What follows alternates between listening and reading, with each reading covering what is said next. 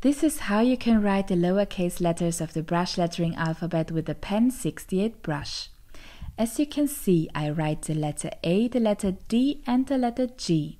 To do this, I combine a lowercase c with a downstroke in different shapes. In other words, I write the belly first and then the downward stroke, remembering that whenever I go down, I make a thick stroke, and as soon as I draw up, I make a thin stroke. Now we have seen the lowercase b in two variants, and the letter P can be written in a similar way.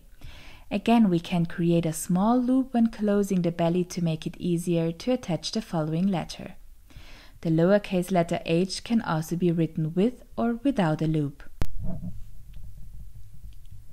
With the I and the J, it is important that the dot is a small downward stroke so that the stroke width of the entire letter remains the same. We already know the classic O from the warm-up exercises, but we can also add a loop to the letter and then start writing the O at 3 o'clock. Now I'll show you the letters V and W.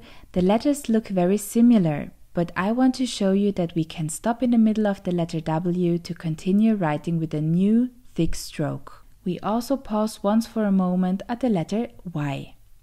Next, I'll show you some letter combinations. As you write, you will notice that some letters, as you have learned them, do not harmonize well in brush lettering. In this case, you will just have to practice until you find a combination that works for you.